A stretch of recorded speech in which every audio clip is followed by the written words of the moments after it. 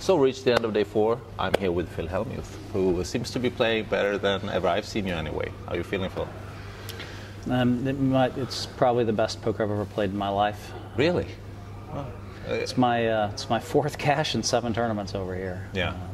But I mean, we all seen you made a lot of day 4s or day 5s or whatever before leading up to final table. But today you were so strong. You usually a little bit tighter than you were today. Yeah, I opened it up. I've been playing a little faster and just trusting my instincts. Like if they raise and I think they're weak, then I might just re-raise with anything. Is that different when you used to do what you've done before? Have you been more cautious? Sometimes my reads aren't there, and then I have to play a little more cautious game. Mm-hmm. And then you have to mix and match. Of course. Then you have to play tight for a while, and then you can open it up for a while, and it's just kind of like. Yeah. But I mean, obviously, it's form as well. Since cashing from the other events, that made you much stronger.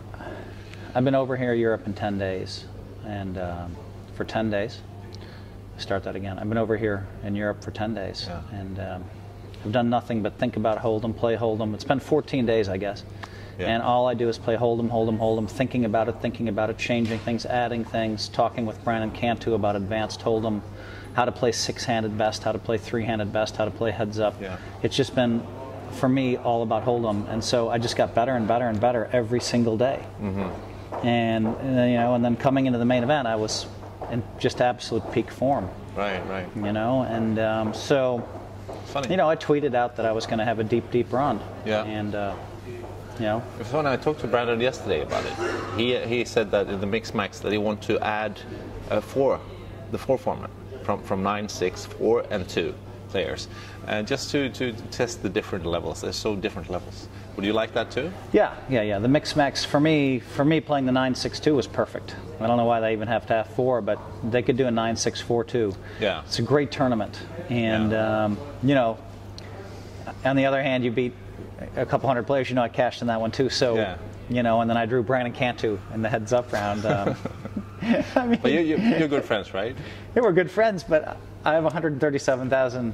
You have all these little stacks, and I drew him. That's okay. I mean, listen, that's just poker. If I beat him, I would have had all the chips. And Yeah. So, do you know how many of the final tables opponents do you know? And what do you think? I played with Mercier a fair amount. Yeah. I played with a bunch of the guys by now a little bit. Mm-hmm. Sergey's made some very strong plays. Really? He's been really strong plays. What do you think of Joe Chong?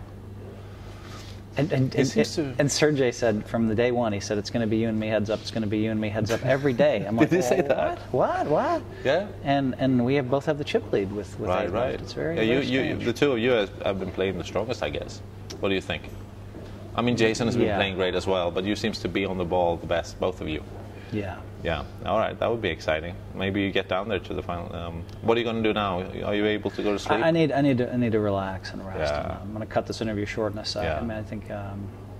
Yeah, it's nice. Knowing, Knowing, embracing it, or do you put that on hold?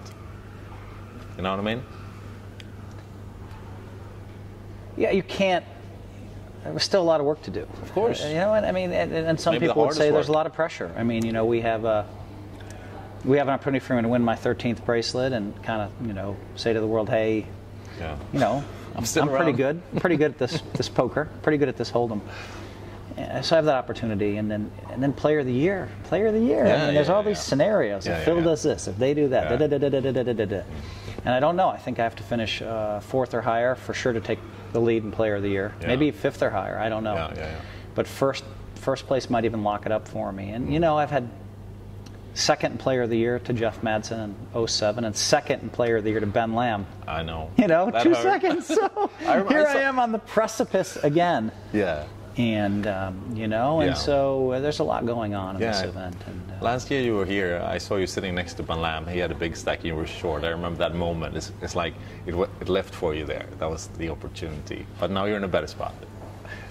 Yeah, last year in the first tournament, I made the final 12, and I finished 7th. Now, 6th place I would have passed Ben. Now, only by a little bit. I know. Then he would have had to finish 8th in the main event, not 9th or 7th or something like that. That was tight. So, you know, I mean, I had a shot, and no one at the final table went broke for hours. And so, but I just fell one spot short of him, and just a couple of points. And so, it'd just be nice to get it done. Of course. Nice. Thank you very much, Phil.